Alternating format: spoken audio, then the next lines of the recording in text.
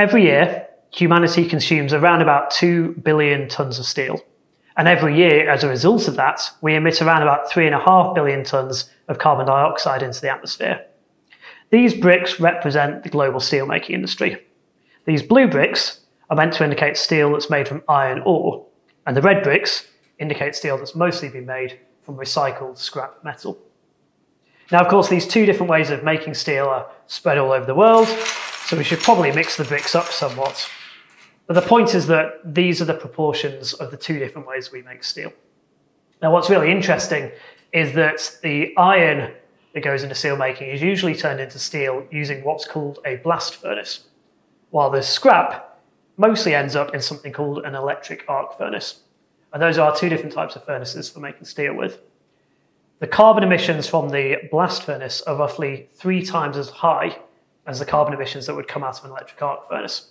And so as a result of that, there's an obvious question as to whether we should be recycling more scrap as opposed to focusing on iron-based steel making. Now, these extra blocks, these indicate roughly the sort of extra scrap that we think is out there that is not currently recycled on a yearly basis. These represent things like steel reinforcement that's maybe been stuck in foundations after a building has been demolished but are left in the ground forever, ships that have sunk to the bottom of the sea, or maybe cars that have ended up on a scrap heap. We can add these into the mix and we can take out a couple of blue blocks that represent the iron ore that would no longer be needed if we could get hold of that extra scrap. Of course, what we see is that at a global level, nothing much has really changed. The big picture has stayed exactly the same. This means we can't decarbonise the global steelmaking industry just by focusing on recycling alone. And in fact, there's a bit of a risk if we think that that would be true. And that risk is as follows.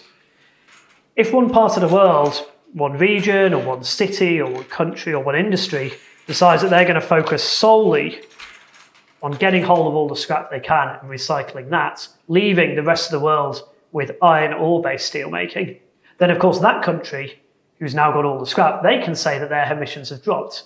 And of course that's true, because to make steel from scrap emits 1/3 of the emissions than it would take to make steel from iron ore. But nothing's changed. At a global scale, emissions are still the same. And yes, there could be some benefits where if this scrap used to travel halfway around the world in order to be recycled, and it no longer does, there's a decrease in some transport emissions related to that. But that's pretty small compared to this big picture.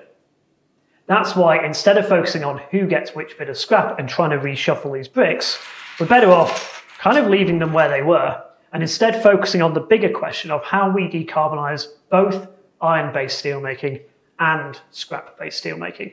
Both of these things need to decarbonise at the same time. And we call that dual decarbonisation. One final thing. It's important to recognise how much of the emissions from this industry come from these two different ways of making steel. And these balloons give an indication of the emissions from those two different technologies.